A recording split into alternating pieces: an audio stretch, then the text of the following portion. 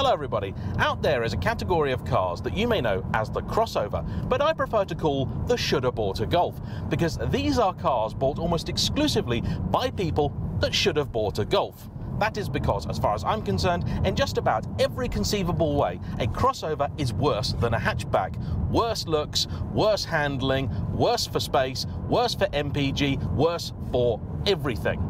In fact, I'm now more or less convinced that the only reason many people buy a car such as that is the inflated sense of self-worth they get by being able to lord it over us peasants.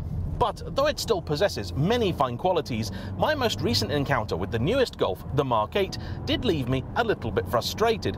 A few, frankly baffling design decisions had hampered what I felt was a great package. So if, like many, you're now on the hunt for a Golf alternative and you still want it to be a hatchback, what do you buy?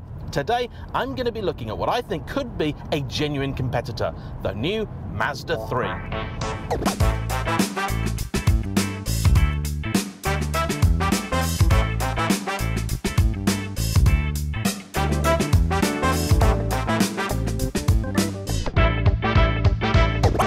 This, I believe, is the first modern Mazda product I've driven that isn't an MX-5, and I have to say, from the moment it landed on my driveway, I have been very, very impressed with it. It is only a few, quite honestly, stupefying things about this car that may prevent it from dethroning the mighty Golf. But let's begin with some of the good stuff, including the way that it looks, because that surely is the first thing you're going to notice. I have to say, I think this is one of the best looking hatchbacks on sale today. It's fabulous, really rakish, quite a sleek coupe-like profile with shades of Alfa Romeo Brera and, I know you'll think I'm silly here, Ferrari FF. But look at the side, long bonnet, sleek, low roofline at the back. It's fabulous, particularly in this vibrant soul red paintwork, an £800 option that to me is well worth it. I love the 18-inch alloys, they look fantastic to my eye, and I was very impressed to see the car also sports a pair of tailpipes, which is an unexpectedly sporty touch.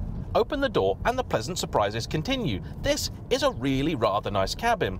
This may be a mid-level trim car, therefore lacks leather seats and the like, but still, it feels far nicer than I expected. It is also a car absolutely jam-packed with really nice little touches that make you believe there's a genuine attention to detail over at Mazda. From the display here, which at a quick glance appears to be a regular 3-dial setup, but in fact has a central display that is all digital. Press a button and you'll get a few different modes for it. Disappointingly few, I will say, but it's nice to see nonetheless. Over here, the piece of the dash that you can touch is nice, soft, well padded, the sort of thing you don't even see in many a luxury car now, let alone a 20-something £1,000 hatchback. I must confess to also being rather taken with the indicators. They are LED items all round, but unlike your flashy, showy, silly German nonsense with its firework display, instead you've got a nice, simple, very satisfying pulse, which is echoed on the display here too. I love that. As I do the button in the boot which allows you to lock the car the moment you've closed it, the logical and easy to reach placement of the controls to turn off the start-stop and also all of the ADAS systems, and even the tiniest of things like the fact the start-stop engine switch will only activate once you've got your foot on the clutch, so you know when the engine is ready to be started. I love that sort of stuff. In-cabin storage space is also excellent. You've got 2 cup holders down here, behind them an oddments tray, even here over your knee you've got a little drawer too. Door pockets are a reasonable size. I suppose you get a okay sized bottle in here, sunglasses holder up here. There is a lot of space in this car. It's also a car that gives you a lot of value for money, and to talk you through the different trim levels and what each one gives you, I'm going to hand you over to the far more knowledgeable voiceover JM.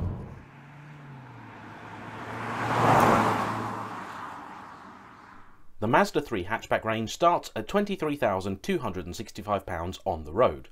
Globally, there are more options, but here in the UK the current lineup consists of 2 two-wheel drive petrol engines with mild hybrid assistance, and about half a dozen trim options depending on how you count them.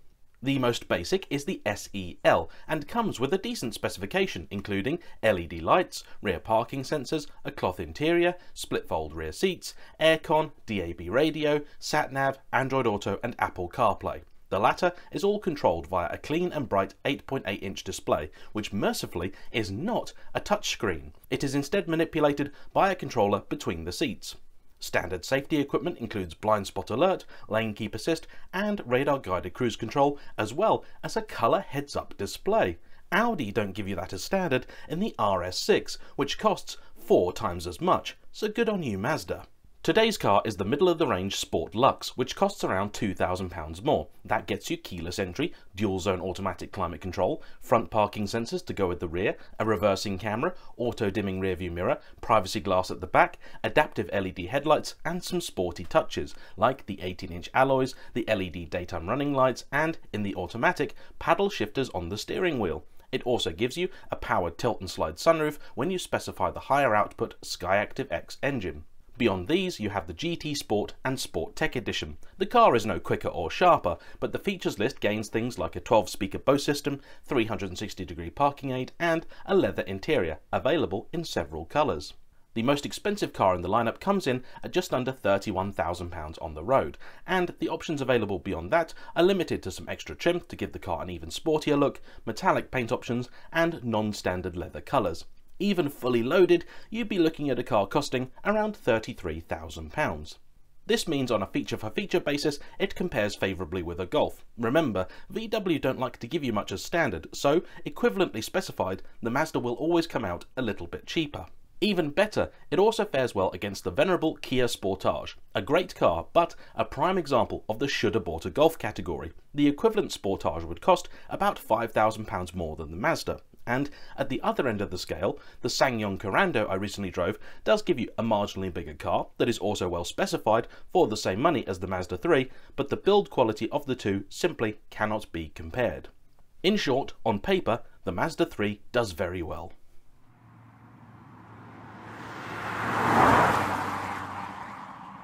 Thank you, VoiceOver JM. Now, one thing he may not have talked about is the powertrain, because that I want to discuss. It's really quite special. On paper, it may not seem like all that much. It's a 2-litre naturally aspirated petrol engine mated to a 6-speed manual gearbox. Both of these things are branded as SkyActiv in some way, shape or form, and if I were to criticise Mazda for anything, it would be the fact that they've used that branding a little bit too liberally. The chassis is SkyActiv, the gearbox is SkyActiv, the engine is SkyActiv, but behind this silly, very generic sounding terminology is some genuinely fascinating tech. And here I think is the engine that deserves special mention, because it's nothing short of a masterpiece. 2 litres, naturally aspirated, 186 horsepower, which is already pretty decent. Maybe even more impressive though is the torque figure, 240 newton meters. That's 176 pound-foot, only a few shy of the Toyota GR86 I drove the other week, and that was a car with an engine 20% bigger. The 3 is available with several different engines, but in terms of the petrol range, you have 2, both branded SkyActiv. You have the 122 horsepower SkyActiv-G, which features cylinder deactivation amongst other things, but this is the e-SkyActiv-X, and it has something Mazda call spark-controlled compression ignition. In other words, to achieve that combination of performance and impressive fuel economy, this car combines technology from both diesel and petrol engines.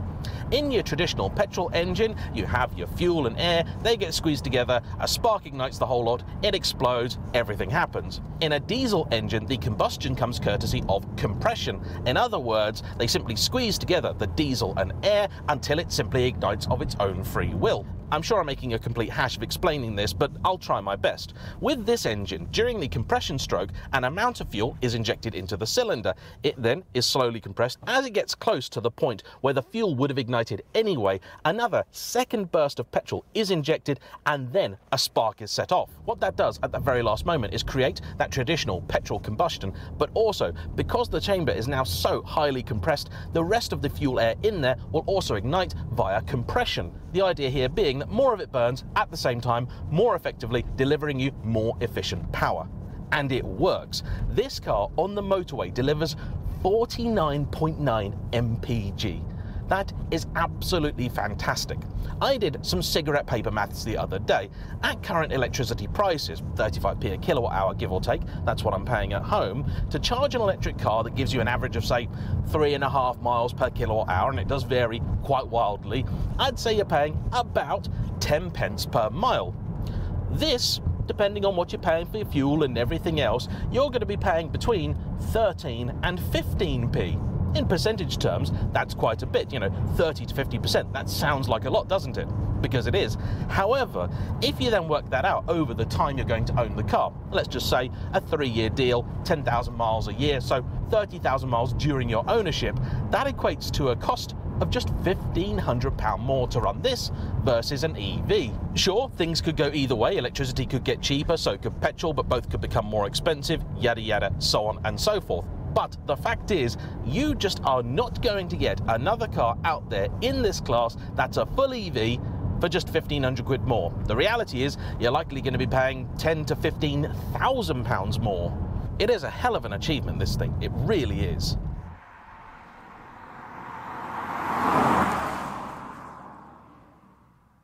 The other SkyActiv branded elements are perhaps a little bit less noteworthy. This 6-speed manual SkyActiv MT is a decent, nice, light, easy to use manual gearbox with a fairly precise throw, a nice action that I would say is going to be easy for just about anybody to use. The more curious transmission is the automatic, which Mazda very, very boldly claim combines the best of a CVT, a torque converter auto, and a dual clutch.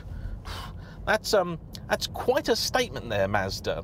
I have absolutely zero experience with it, but I'm so curious about it, I am going to request my next Mazda press car, if they let me have one, to be so equipped. The one bit that really is quite disappointing is the SkyActiv chassis. In this car it features even more high-strength steel than before, some 3% more, but it also has changed the way it does suspension. So the previous Generation 3 had a fully independent multi-link rear, this a more simple torsion beam setup, and that's rather disappointing. The key benefits really are that for a manufacturer it's cheaper to make, and for a customer it gives you more space. The boot is very generous, you can get lots in there. For your average driver, maybe this was the right choice, but to me, given the focus on detail that Mazda have with just about everything else, I think it's a real shame and goes against their philosophy of continuous improvement. It feels like a step backwards. The ride quality in this car is not terrible, but it's also not quite as sophisticated and controlled as I think it really should be, and evidently could have been. You do also need to bear in mind that though the engine statistics are very impressive for a naturally aspirated lump, in the last sort of decade we've become very used to turbocharged ones, so this doesn't deliver anywhere near the amount of torque or power that you would expect at low RPM. If you want to make progress in this, you really do need to use the revs.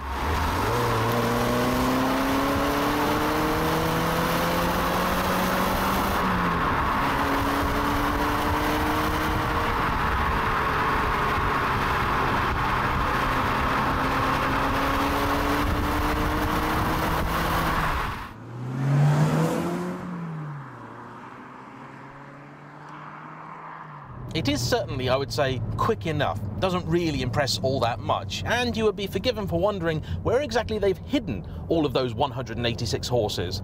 Very typical Mazda, that. It probably didn't help that I jumped into this out of the GR86 that had another sort of 50 horsepower, about the same amount of torque, and was also a couple hundred kilos lighter. This is some 1,450 kilos, depending on how you have it specified, and you can also have a saloon variant, which is quite nice to see, and is also a very good looking thing. Steering feel is okay, not brilliant. It's electrically assisted and is pretty much in line with most other modern cars. It's a little keener to turn in than I would have expected, and that's quite fun.